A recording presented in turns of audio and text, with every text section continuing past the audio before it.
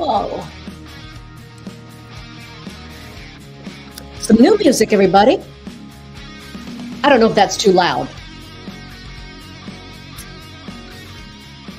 Some people might recognize this song. It was written and performed for a podcast that I do, because I wanted something with a little rock and roll. Okay, let's see. Is that too loud? A group of very young, talented men, young men, like college age, wrote this song and performed it and recorded it for me. Wow. Okay. So that's a special song that they did for me. And they didn't have a name for it because I asked them to do it. So you know what we ended up naming it? LSY. LSY. Can anyone take a guess as to what LSY stands for? LSY, Lena said yes. I heard it. I said yes. I like it. Let's do it. So that's called LSY. Lena said yes. Okay. Hello, everybody. Let's see. If you're watching from the United States tonight, you know what to do. Let me see a 1. Rồi nếu mà quý vị đang xem tại Việt Nam, let me see a 2. And then anywhere else, just let me know where you're from. Oh. Messy hair, don't care. Hello, chị Minh Châu. So we have finally another English lesson tonight. Nhưng mà I've been so busy. So trước hết, Lena xin lỗi nha nếu mà có typo hoặc là sao đó. Hôm nay I took my dad to go get an epidural. Quý vị biết cái epidural là cái gì không? Nó chích sau lưng á, để đừng có bị đau đó. So we did that. So it's been a busy day. Cộng thêm công việc. Oh, look at this. Có người đang coi. From Hanoi, Vietnam. Hello. Good morning, Vietnam. Good morning, Vietnam. It is just after 6 p.m. in Los Angeles, California. After 9 p.m., my friends in the East Coast. Rất là giỏi và dễ thương nhá, những người khán giả mà đang bên Virginia, bên Florida, bên New York. Rất là chịu khó ha. Okay. So tonight we are going to talk about common English words. Okay? Là những cái từ mà mình xài all the time đó, xài hoài nhá. Nhưng mà sometimes we use it incorrectly. The wrong way. Mà không phải chỉ là những người mà học tiếng Anh sau này, nhưng mà chính người bản xứ, they get it wrong too. Quý vị tin vậy không? Là những người Mỹ sanh tại đây xài cũng không đúng. Oh, that bugs me. Tại vì I'm not picky, nhưng mà I'm very particular when it comes to grammar and language. Nên nếu mà ai không biết, nếu mà họ like học tiếng Anh sau này là một chuyện khác ha. Còn người bản xứ, người sanh tại Mỹ mà cũng không có biết. So that bothers me. So we got to learn it. Okay? So I'm going to help you learn the differences and when to use the correct word. Là khi nào mình xài cái từ này, khi nào mình xài cái từ kia. Okay? Many words in English, people confuse them and use them incorrectly all the time. So Haley, so cute. Hi Haley. Nhưng mà tại vì bận rộn quá nên những cái slide hôm nay, I don't even know how many I have. Quý vị biết, Lena làm xong and then nhìn đồng hồ thấy oh my gosh, gần tới giờ rồi, nên đi chút son chút phấn cho nó coi nó ok một chút. Rồi, okay, let's go. Let's take a look. We got someone watching from Đà Nẵng. Đang coi từ Đà Nẵng à? Okay, nha, mình bắt đầu nha. Okay, here we go. How to pick the right word. How to pick the right word. These two words people use wrong all the time. Chính cả người mà viết tin cho đài truyền hình Mỹ, quý vị. Okay? I worked with writers at CBS who got this wrong often. And sometimes most people, when you read the words, it sounds the same. Okay, it sounds the same, but it's spelled differently.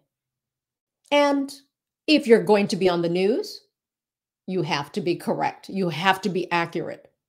Bởi vậy, cái đó là cái pet peeve của Lina.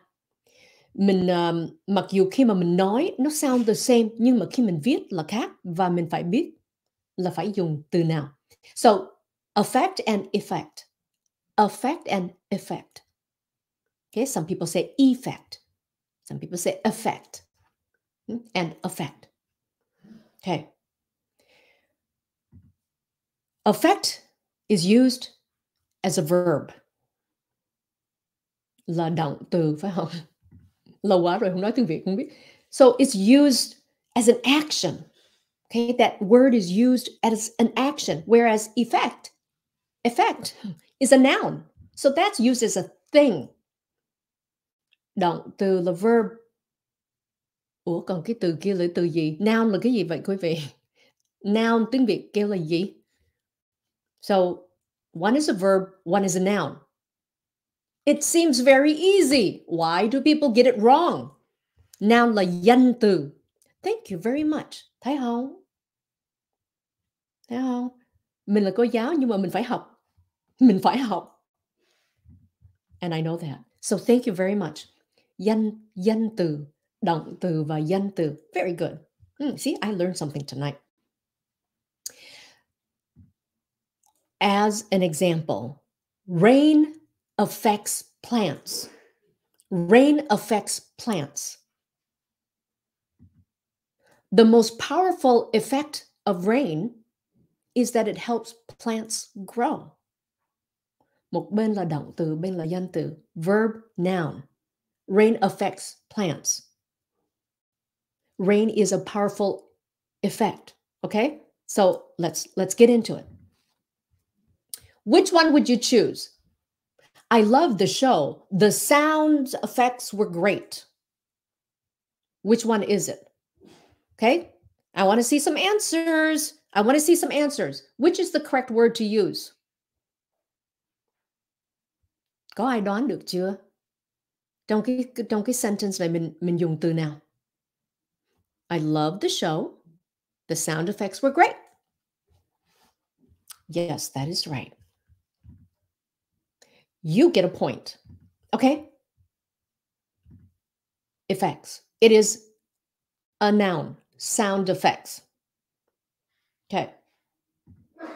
I love movies with good music. It affects how much I enjoy watching. Which one is this? I love movies with good music. It affects how much I enjoy watching. Cái này sao? Okay, let's see some guesses. Very good. Very good. Yes. Okay. It's okay. Now we go to the next one. Affects. It affects how much I enjoy. Động từ. Next one. No S for this one. Does it affect you if I talk? Oh my gosh. I'm sorry. There are so many typos in this. I get an F for tonight. Too fast. Two O's. TOO. Does it affect you if I talk too fast? Chữ nào đây? Does it affect you if I talk too fast? Does it affect you if I talk too fast? Hello, Donald. Affect. Does it affect you if I talk too fast? Động từ. It's a verb. Okay? Easy, right? Rồi. So here, it's not so easy because These prepositions, these two words are prepositions, and some people use the wrong ones when they're not familiar with the English language.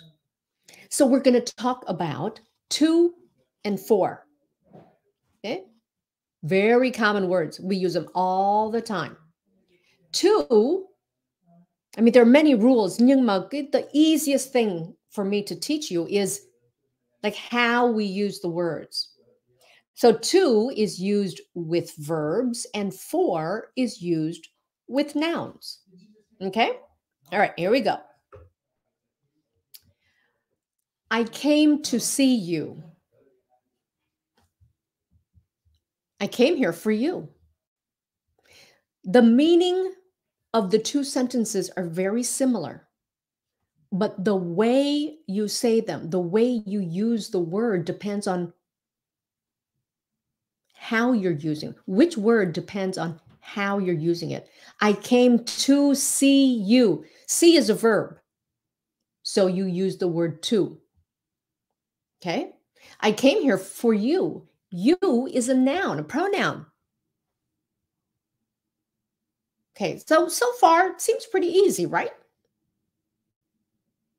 Let's talk about how you use the word to. You use it to show direction. Oh, yep, you use it to show direction. That's expressing movement towards something. Okay. We're going to the beach this weekend. We're going to the beach. Hoặc là look to the sky at night to see the moon. Okay. Direction. Receiving. Here we use to when talking about receiving things at like Brandon threw the ball to Dylan. Brandon threw the ball to Dylan. We always invite Jim because he's so nice to us. Okay? Getting a little more difficult, getting a little more complicated. Connection. Connection. I'm married to the funniest guy. I'm married to the funniest guy, showing connection. Jennifer is assistant to the vice president. Okay, so now we're using the word to show connection. Okay. We also use the word to show attachment. I accidentally stapled my check to the bill. That's like physical attachment. Okay. He glued his finger to the wall. His tongue got stuck. That's on the fence. That's different. That's something we did in Minnesota. Forget it. Okay. The dog was chained to the fence, but he got out. Okay, attachment. We also use to for comparison. Dramas are boring compared to thrillers. By the way, I love thrillers. When I watch movies, they have to be like thriller, like high action movie hoặc là horror movie. Phim ma, trời ơi, thích dữ lắm á. Nhưng mà phim mà tình cảm, I don't really care too much about that. Okay, all right. Dramas are boring compared to thrillers. I prefer noodles to rice, but I'll take both. I'll take both. I prefer noodles to rice. Okay.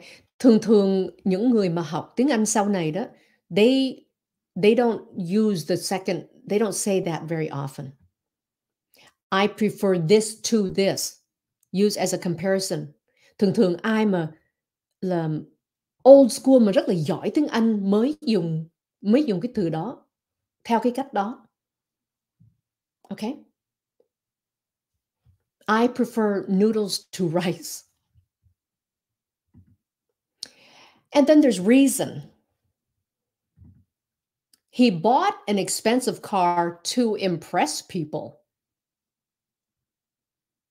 He bought an expensive car to impress people.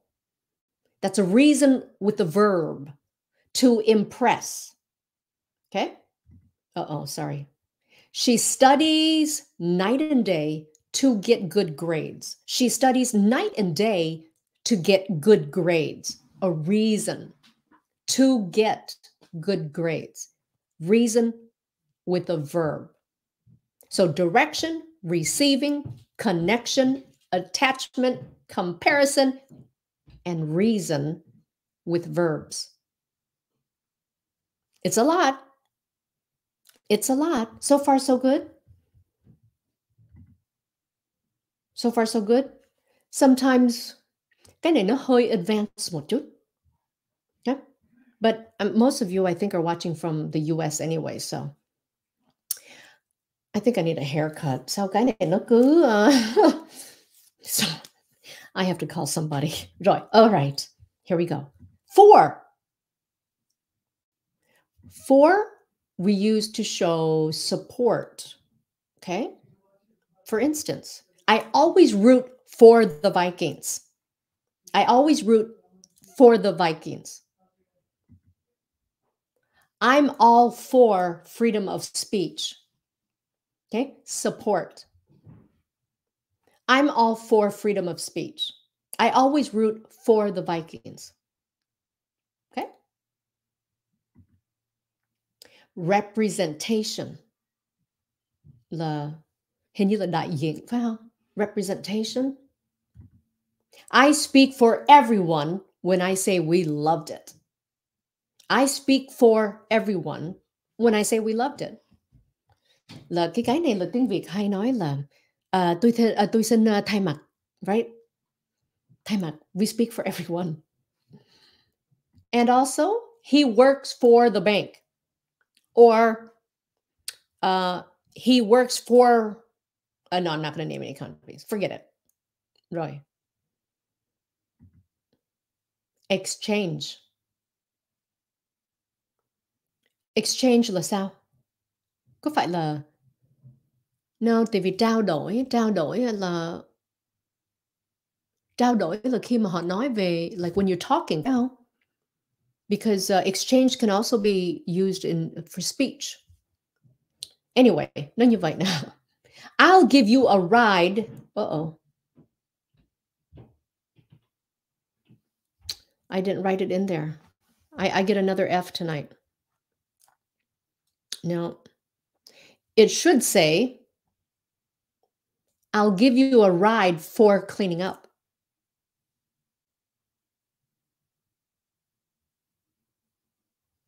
How did I messed that one up a lot. Sorry. She got the couch for half price. I like that. I like that a lot. She got the couch for half price. Trời ơi. Hôm nay cô giáo hơi tệ. Okay, sorry. Length. Length? I worked there for 21 years. So it's length of time. Length of time. I worked there for 21 years. Keep straight for 5 miles until you see the building. So this is now length in distance. Okay, one is a measurement of time, the other is a measurement of distance. For. Gratitude. Gratitude. Gratitude tiếng Việt là sao? Gratitude. Khi mà mình nói là họ biết ơn hả? Phải không? Gratitude. Thank you for making dinner. So we're showing gratitude. Thank you for making dinner. And also, it's not much, but I'm grateful for what I have. It's not much, but I'm grateful for what we have. Grateful.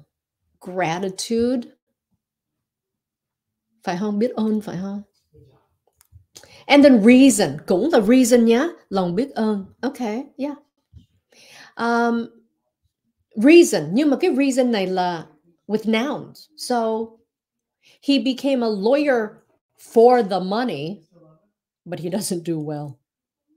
He became a lawyer for the money. Okay? Money is a noun. For the money. Oh, sorry. I get an F. I get another F. This is 3 Fs. It's supposed to say, oh, I know what to do. Sorry. I know what to do. Quá tệ tệ luôn.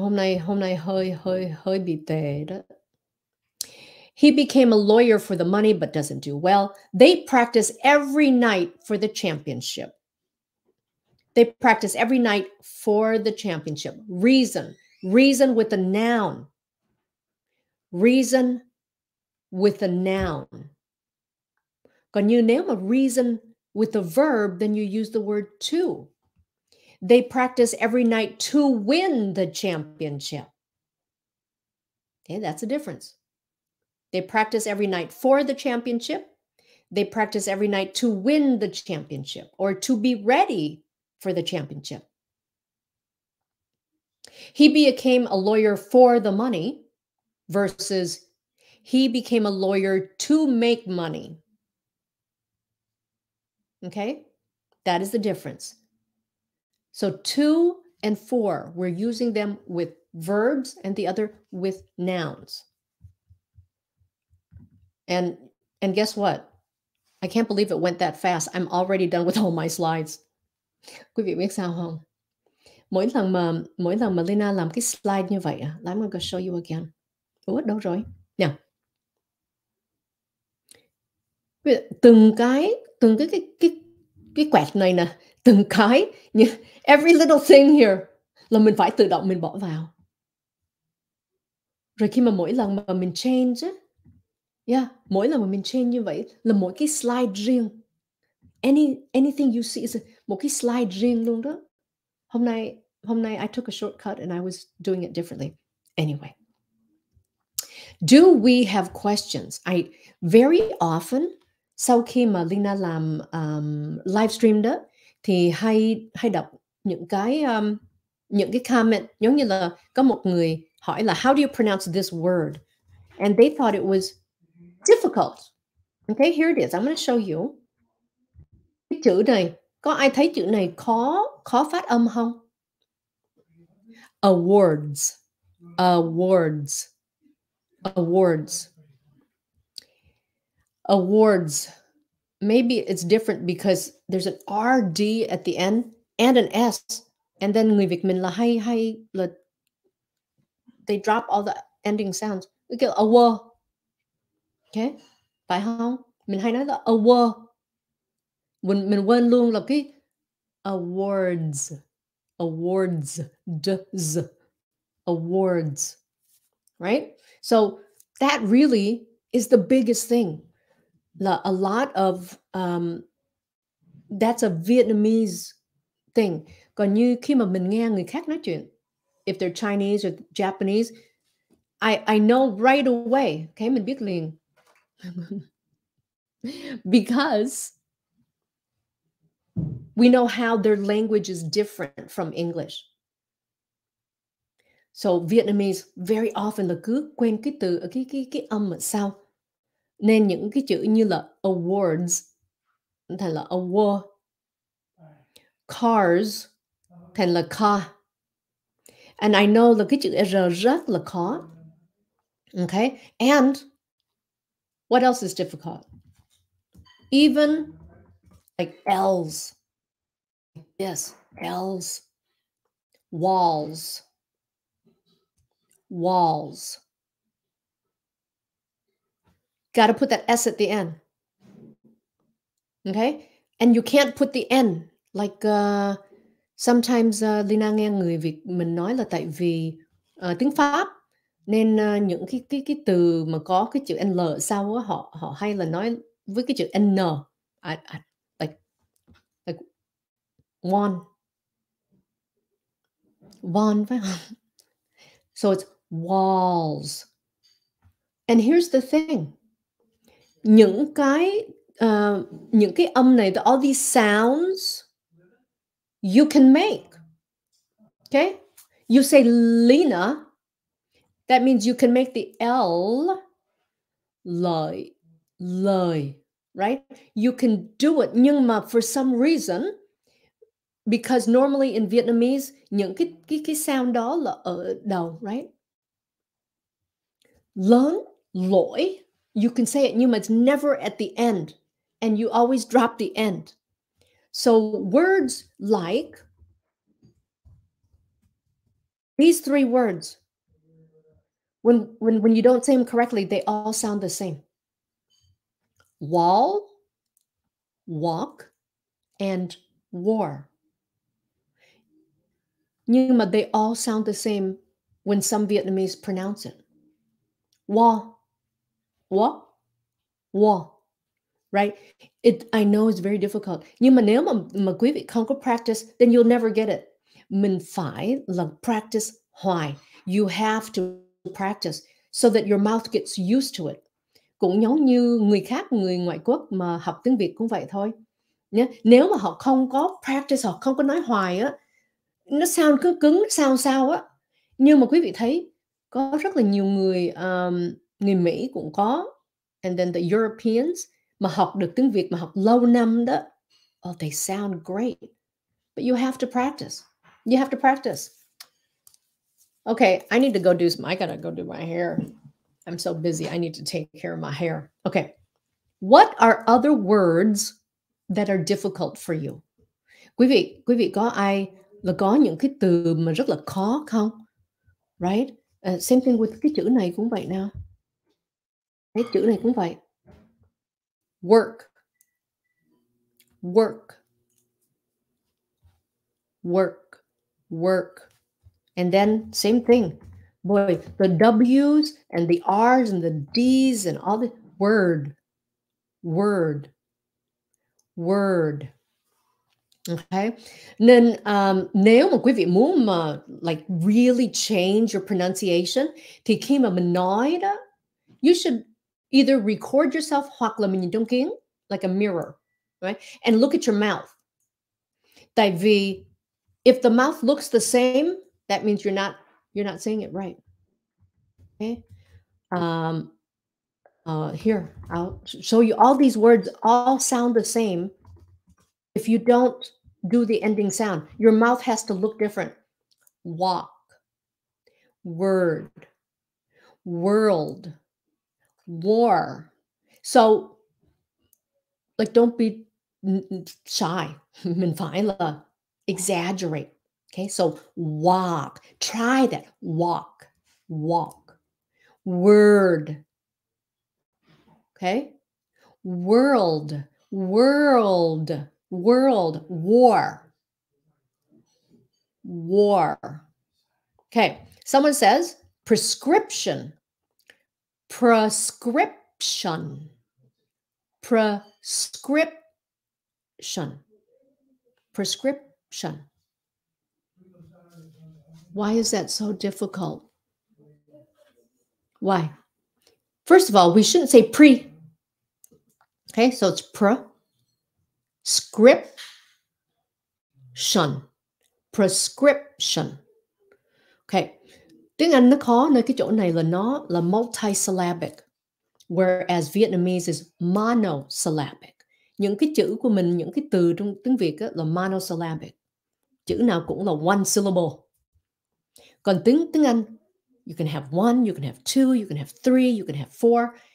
Multisyllabic. And when it's multisyllabic, mình phải biết stress and intonation. Mình không nói giống như tiếng Việt được. Tiếng Việt cái gì cũng nói ngang hết trơn á, phải không? So, it has to be prescription. Prescription. Chứ không phải là prescription. Prescription.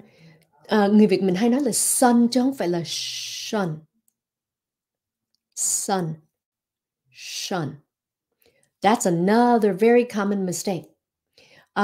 Nhưng mà người Việt mình, we can make that sound. Phải không? Nhất là những người ngoài miền Trung. Mình không nói là sung sướng, mình nói là sung sướng. We can say it. Okay? Sung sướng. Shun. Prescription. So all the words that end in T-I-O-N là shun chứ không phải là sun. Okay? Sun is like mặt trời, nắng, sun. This is shun. Shun. You know, even người Việt khi mà mình bảo ai là be quiet, đừng nói á. Tiếng Anh mới nói là hey, shh, shh. Người Việt mình nói sao? Shh. When you try to tell someone to be quiet, you go shh. It's shh, shh, shh, shh, shh. So Leanne said, I always wrong with the first pre. That's another very difficult thing about English. Because sometimes you say pre, and sometimes you say pray. P-R-E, sometimes mình phải là phát âm là pray. And sometimes it's pra. So you have to know. So it's pra. Prescription. Sometimes because we say it quickly, it sounds like pra, even though you're saying pre. Nhưng mà nếu mà mình nói, tại vì mình nói không quen và mình nói chậm, nên nếu mà mình nói quá rõ là prescription là nó thành wrong. Prescription. Okay, prescription. Okay, very good question. I love getting questions. Okay, so I can help you out. Nhưng mà it's always better nếu mà quý vị đang coi livestream và mình đang thắc mắc, có cái chữ này là mình nói rất là khó luôn. Let's see it in comments so that I can see it and I can show you. Right? You need to hear it. Nè, cái chữ này cũng là người mình khó nói lắm nè. Mà không biết là phải là khó nói, khó phát âm hay là mình lazy. Mình lazy, mình biết là mình nói không đúng, mình nói đại, who cares, ai cũng hiểu rồi anyway. It's okay. Dĩ nhiên ai cũng hiểu rồi, nhưng mà restaurant. Rất là nhiều chữ luôn, nhưng mà nó ra là restaurant. Okay, restaurant chứ không phải là restaurant. Restaurant cũng không phải răng luôn. Restaurant. Sometimes you forget the S. Restaurant.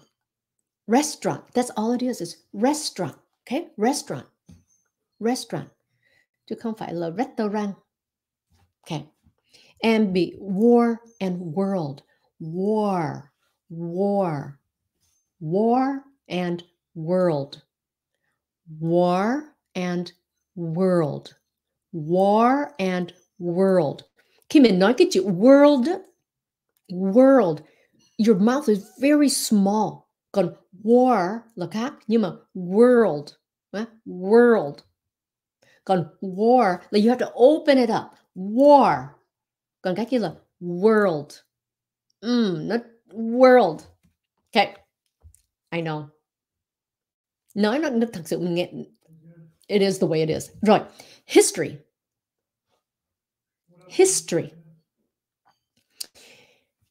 Especially with conversational English.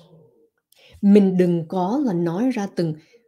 I think most people sometimes tại vì mình học cái cách phát âm từng cái sound, từng cái chữ nên nó thành nó dài, cái chữ nó dài ra. Nhưng mà cái chữ history, quý vị nghe nó giống như là hai cái syllable thôi, phải không? Không phải là history. Okay, that's the way the Vietnamese sounded out. Okay, history. You can say it. Nó dễ mà, say it. History. Chứ không phải là history. Mình thấy cái chữ story at the end nhưng mà no. History. Okay, history. not history. It's history. History. Còn cái từ would.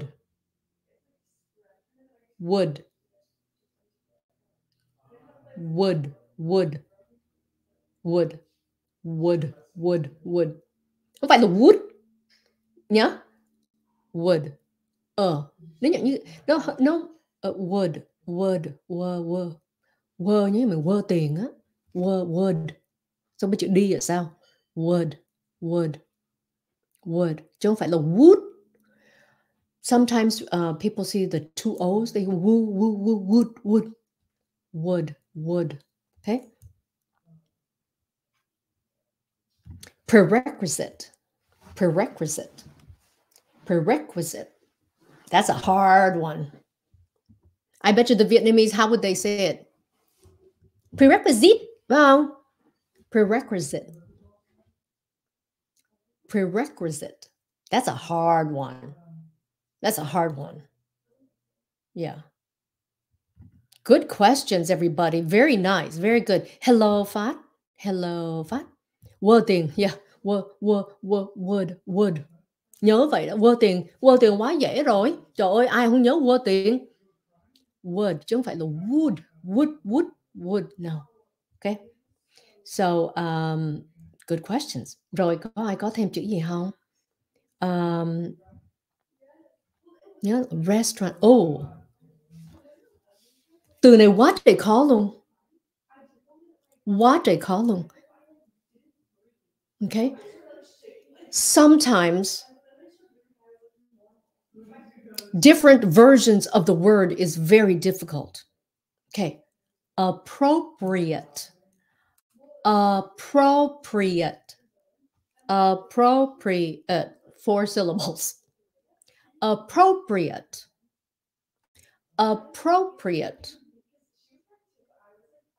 Okay. Appropriate. Rồi khi mà mình biết cái chỗ nào là mình đi lên đó, bây giờ mình nhìn lại cái từ nào. APP, rồi pro mình phải lên. Appropriate.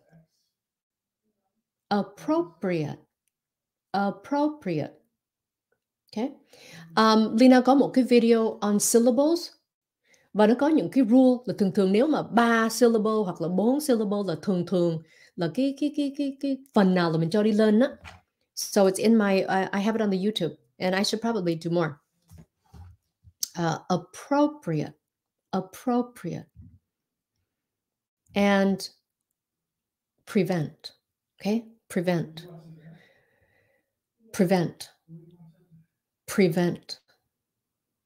Okay, prevent. Good, prevent. And remember it's even in English, tùy theo mình ở đâu là cái cách mình phát âm nó khác, cũng giống như là người Nam, người Bắc, người miền Trung cũng vậy. Nhưng mà nó không có giống như người Việt mình là right. Bắc Trung Nam là sometimes là nó quá trời different luôn. So it just depends. Nhưng mà yeah, prevent. Okay, prevent. Appropriate. That's a very hard word. Okay. These words. Okay. Heart and hard. Heart.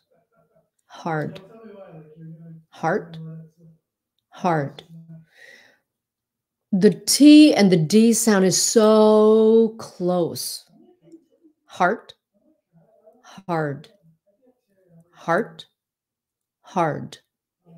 It's very, very close. Nên if you really want to get good là mình cứ đọc đi đọc lại.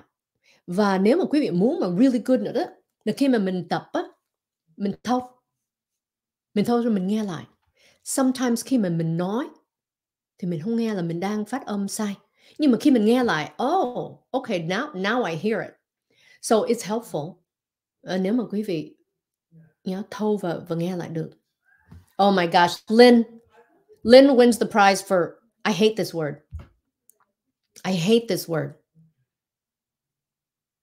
It's very difficult. anesthesiologist. What? And you know what? In English cũng không có cái từ gì mà nó ngắn ngủi, there's no abbreviation for it. Like if you, that's the way you got to say that word. Anesthesiologist. Oh my gosh. You get the prize for the hardest word so far. Anesthesiologist. 7. Anesthesiologist. Anesthesiologist. Anesthesiologist. Anesthesiologist. Cái đó even người Mỹ cũng, they have a problem with that too. And they have a bigger problem spelling it. Anesthesiologist.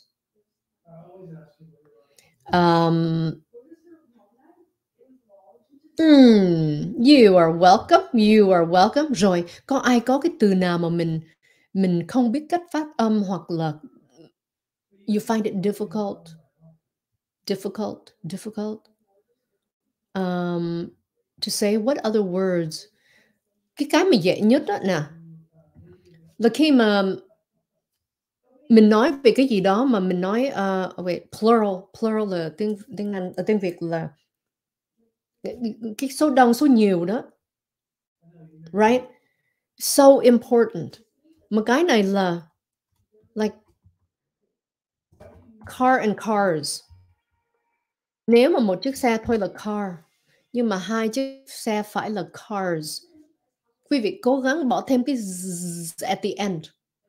Nó sẽ improve cái tiếng Anh của quý vị liền luôn đó. So don't say two cars. Even if you can't say the R. Nhưng mà nói thêm trước cái chữ S, cái chữ mà Z sound at the end. Great. Okay? The same thing with table and tables. 1 table, 2 tables.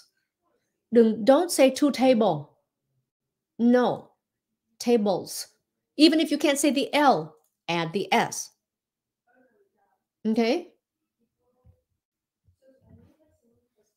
Arugula. Arugula tiếng Việt là gì? I like that. Khi mà mình ăn salad mà arugula mà nó cái rau gì đó nó hơi đắng, sometimes nó hơi đắng chút thôi. Sometimes it's good. Arugula. Okay? Procrastinator. Oh, here's another one. Or procrastination. Procrastinator. Procrastination. Procrastinate. Procrastinate là giống như là mình biết mình phải làm nhưng mà mình cứ là delay, mình cứ là bỏ. How do you say it in Vietnamese? How do you say that in Vietnamese? Mình biết mình phải làm, mình nên làm nhưng mà mình cứ là. Is there a Vietnamese term for that?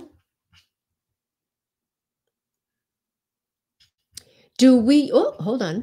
Chị Minh Châu, do we use on or in for preposition with session? Preposition. I don't think I understand the question. Nhưng mà do we use on or in? Preposition. Session. I don't know if that helped. Oh, okay. Roll and roll or road. Có khác không á hả?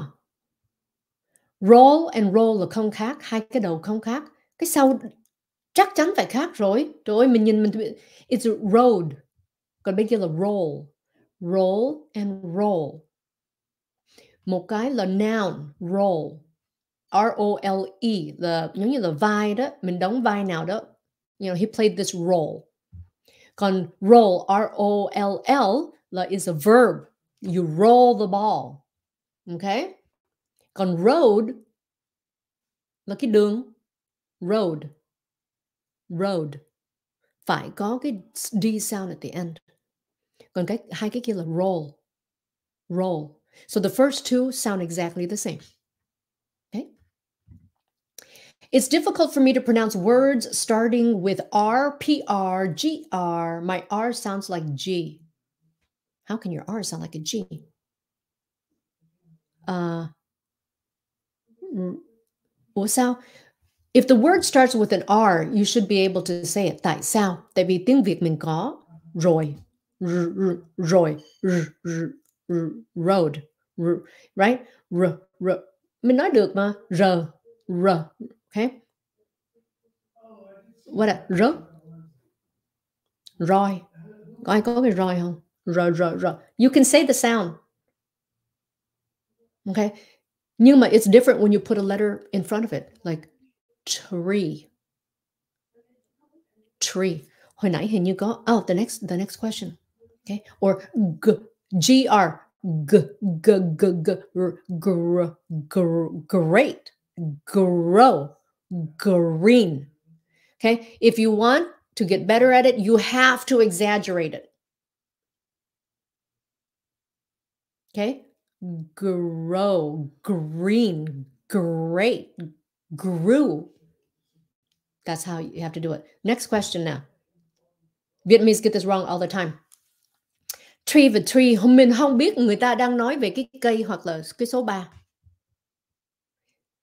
You can do it. Everyone do this together. Here we go. Số 3 là 3. That means cái lưỡi mình nó phải ra 3.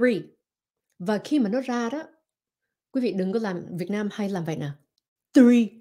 It's hơi thở chứ không phải là giọng nói. 3. Và trước khi mình nói ra, mình phát âm cái chữ R đó là mình phải rút cái lưỡi lui. 3. So it's your breath, okay? It's your breath. Put that tongue out and blow. 3. Còn tree is completely different. Tree. Okay? Tree. My tongue is not where out. It's not out. Tree. Now, cái lưỡi nó đâu.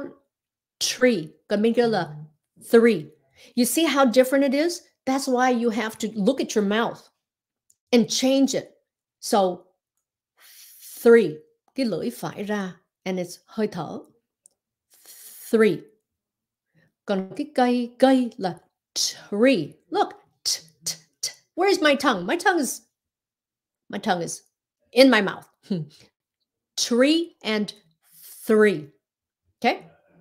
Rồi. I'm going to go look. I'm looking for other history. What history? Rau chân vịt hả? Rau chân vịt, sorry. Rau chân vịt hả? Trời ơi, chưa bao giờ nghe. Okay. Yes. Chần chừ, đúng rồi đó. Procrastination. Rain and gain. Ủa? Rain, chữ R. Rain, còn bên kia là gain. God, go, cậu. Mình nói được. Cái chữ gain mình nói được là tại vì mình nói cái chữ cậu. Ok? Nhớ cậu cháu đó. Cậu, go, gain. A. Giống như là mê. Cậu mê ai vậy? Gain. Ok? Còn bên kia là rain. Rồi. You can do the sound. We have to concentrate. Okay. Oh, very good. Here's the other problem a lot of Vietnamese have.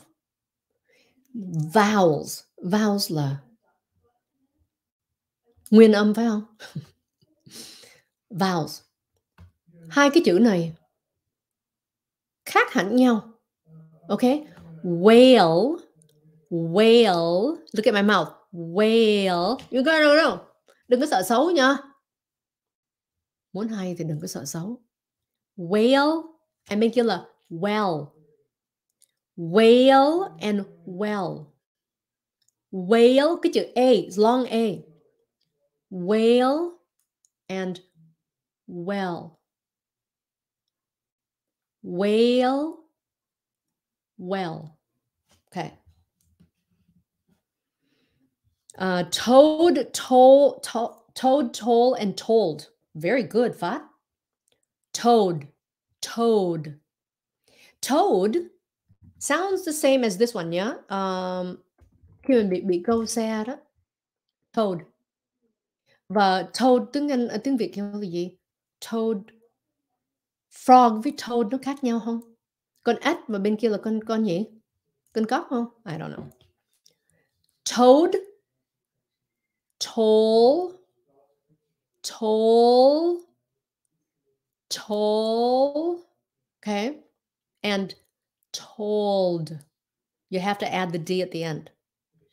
So, toll and told. Phải có chữ D. Okay, those two are very, very similar. Rain and rain sound exactly the same. Rain and rain. Như vậy là you have to depend on context. Okay? Queen Victoria's reign lasted, I don't know how many years. And then I think we're expecting some rain. Sounds the same. Spelled differently, different meaning.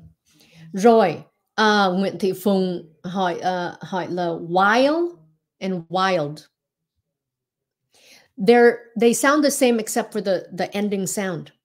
Nhưng mà tại vì người Việt mình không có chịu phát âm cái âm ở sau á, nên nó sound exactly the same. Mà hai cái chữ này nó sound same là đúng rồi, là tại vì they are the same. They are the same until the last sound. Okay. This is how you say it. First of all, you can say why, phải không? Tại sao đó? Why? Why? Không phải là my why. Why? Now, after you say why, bây giờ phải chơi luôn cái L. Okay? While. Oh, my tongue came out. While. Rồi cái chữ kia thì mình bỏ thêm cái chữ D ở sau nữa. So, wild. While and wild. So it's the same word, same sound until the very end. Okay? So start with why. Tại sao? Why. Rồi bây giờ cho cái L vô đó. Wild, and while. Okay? While. Muốn nói hay, đừng sợ xấu. Yeah, that's what I said. Đúng rồi đó. Toad là con cóc. Okay, toad là con cóc. Còn frog là con ếch, phải không? Or something, right? Đúng không? I think that's it. Okay, very good. So, remember là nếu mà mình học được cái âm đó và mình so sánh với tiếng Việt. Okay? Like cái chữ apple, nó rất là dễ, nó rất là simple, nhưng người Việt mình, they pronounce it wrong all the time. Tại sao? Here it is. Here's the word. Okay? Every child learns this word when they start learning the alphabet. The first word they là apple. Apple. Nhón me. Nhón me đó nha. Apple. Người Việt mình hay nói là apple. Họ thấy cái chữ E họ kêu là A. Và họ không có nói họ không có cho cái L ra, nên cứ cần là nó thành là apple. Okay? Apple. I eat an apple. I eat apple. Apple. Like me. Apple. Okay?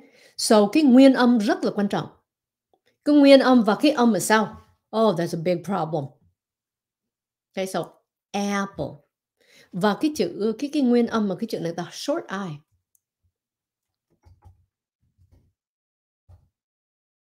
Okay? Like these two words, been and win. Been and win. Okay?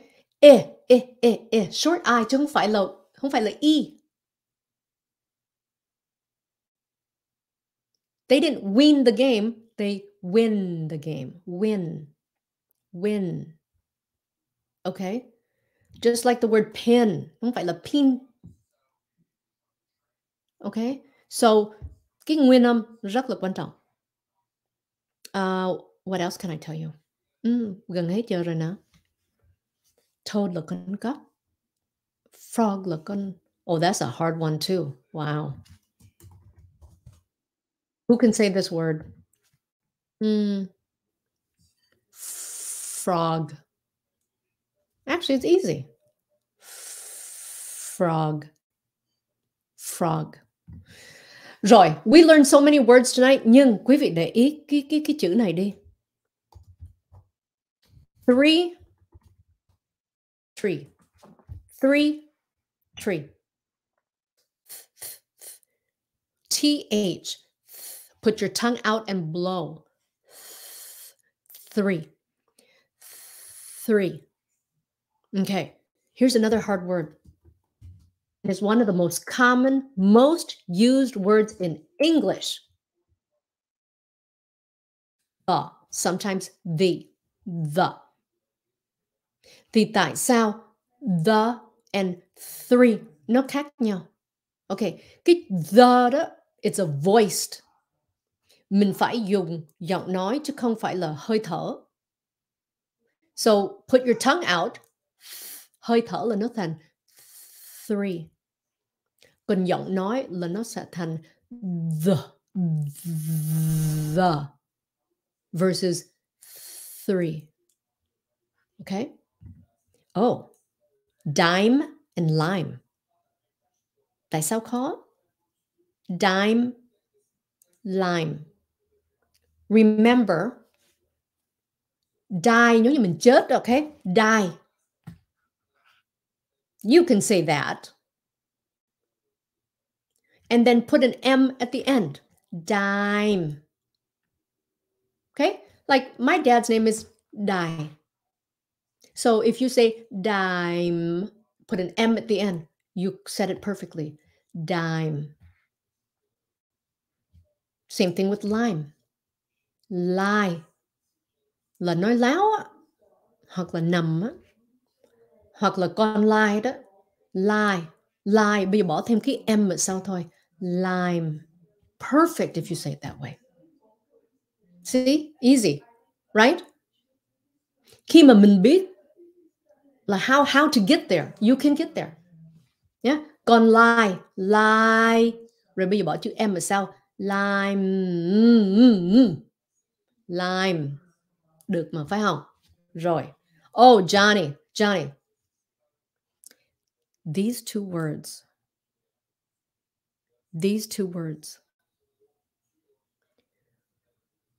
Người Việt mình cái B và cái P, they sound the same. Okay, một bên là boy, beach. Còn bên kia là p. So it's just like the TH in three and the. Một bên là voiced, một bên là giọng nói, bên kia là hơi thở.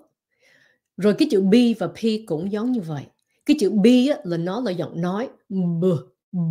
Okay, phải ra giọng nói, b, boy, bình, bế, bồng, bố, ba. You say it, right? Còn cái chữ P á, là nó hơi thở. Now, you put your lips together and then you put out some air. Còn như nếu mà khi đó mà quý vị dùng cái giọng nói nó thành chữ B. Bên này là p. Còn bên kia là b. Là tại vì mình dùng giọng nói. Nếu quý vị muốn phát âm cho đúng, phải là hơi thở. Peach, Paul, Peter, chứ không phải là Peter. Okay? Peter, Paul. What else is okay? P and B. Còn như nếu mà mình try too hard, mình ra luôn cái giọng nói là cái chữ P nó sẽ thành giống như cái chữ B. Rồi, đó là một ha. Hai, it's E. The sound in the middle, nguyên âm, E-A, mình pronounce là E, chứ không phải là I. Okay? Difference is E, look at my mouth, E, chứ không phải là E. And here's the difference. Nè, cái chữ này nè. Cái chữ này mà người mình cứ nói thành cái chữ khác nha. Beach. Beach. I'm going to the beach. Not this word. Oh no, not this word. Tại sao mấy người cứ I'm going to the beach? What? Okay. Beach. Phải là chữ E. Nó phải dài ra. E. I want to see your teeth. Beach. Beach. Chứ không phải là bitch. So it's backwards. Khi mà quý vị cần phải nói E thì quý vị không chịu nói E. Còn khi mà phải là nói thì quý vị kêu là E. Okay? Beach. Rồi cái âm ở sau nữa. Rồi cái này 1, 2, 3 đó. Cái âm ở sau là CH là ch. Beach. Beach. Okay? Còn như nhiều người mispronounce nó thành là bitch. I go to the beach. What? I'm sorry? I go to the beach? And then sometimes they say I go to the beach. Bitch.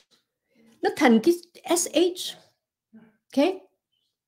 So it's beach. B. Beach. Còn cái trái peach là nó khác. Okay, peach. Peach. Nói rib thấy dễ mà đọc trên Google sai hoài. Rib. Nè, rib cũng là người Việt mình hay nói là rib. Nó thành cái chữ E. No, rib. Ib. Rib. Rib.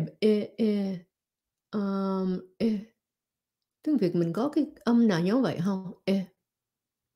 Rib. Im.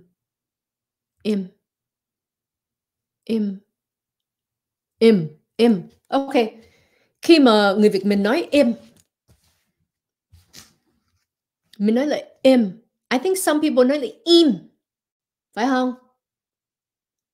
Thật sự Lina không biết là nó thật sự là im hay là im. Nhưng mà nếu mà so that's why it's so difficult. Khi mà Lina mà show người khác how to pronounce it, mình thích là mình kiếm được cái âm nào trong tiếng Việt của mình mà nó giống như vậy á để cho nó dễ. Okay? Im lại, im lại hả? Im lại. Im. Anyway, so it's rib. Còn người mình hơi nói là rib by. Oh, I want a rib by. Ủa, cái chữ rib by là cái chữ B mà nhiều người Việt thành là chữ P. Rib by. I want a rib by. Anyway, it's rib by.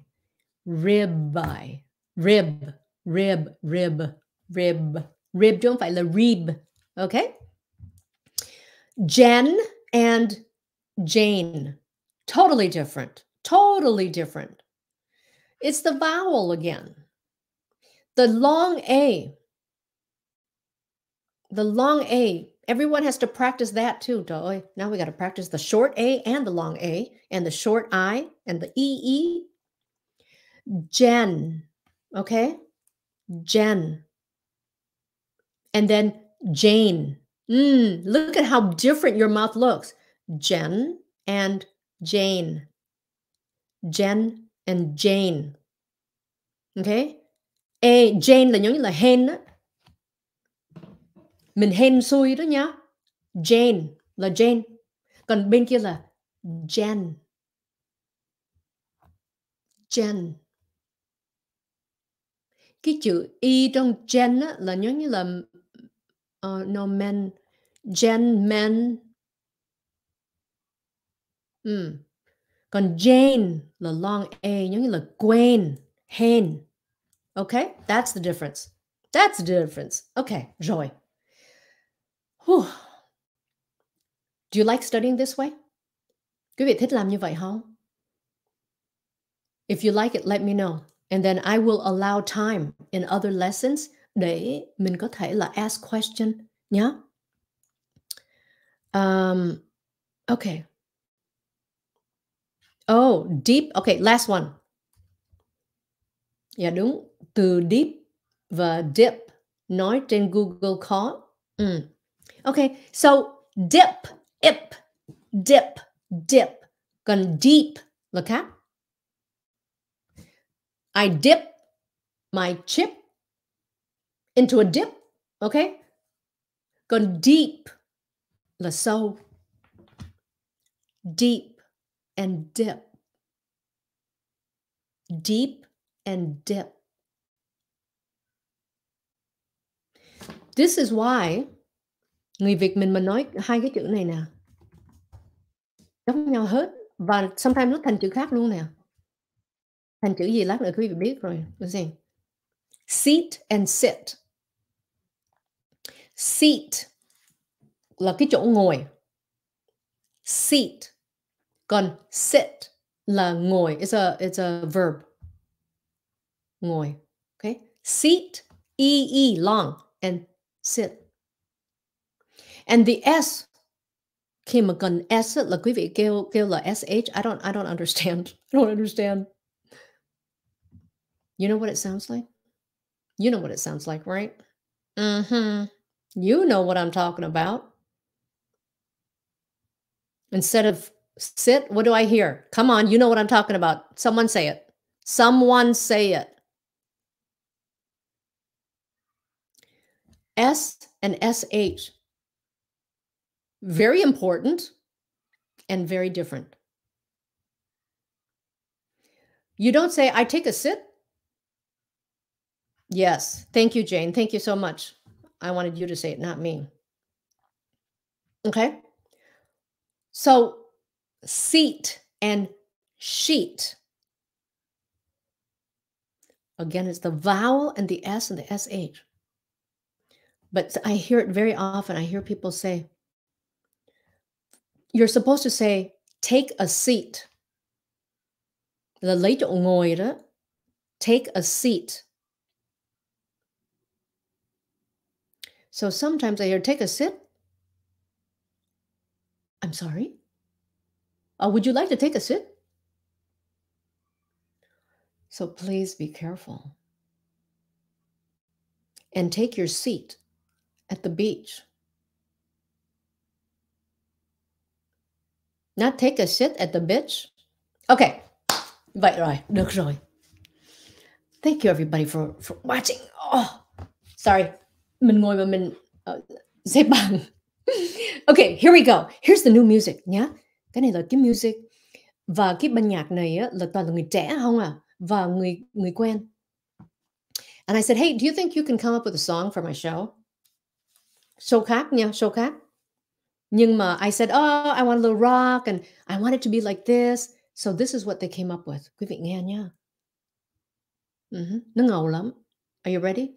I'm going to put it down low and not too high. Here we go.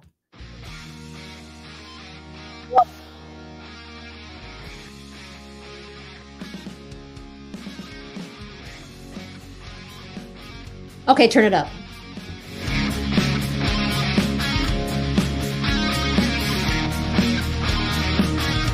So they wrote this for me.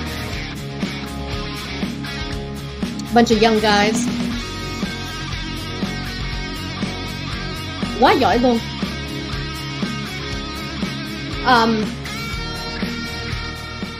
Nghe thêm chút nữa nha. Oh my gosh, they're so talented.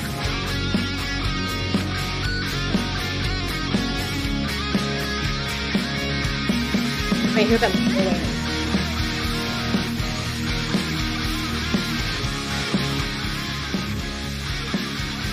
Hold on.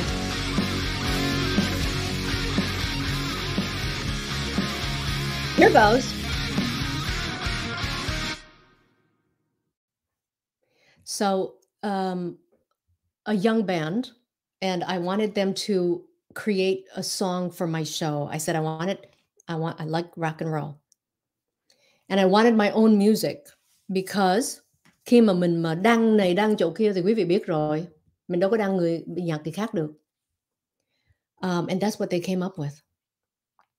Does the song have a name? The song is called LSY. LSY stands for cái gì? Quý vị nhớ không? Here it is. LSY stands for this right here. This is the name of the song. Lena said yes. Lena said yes. LSY. That's the name of the song. Because I heard it. I said, yes, that's it right there. That's it. That's what I want.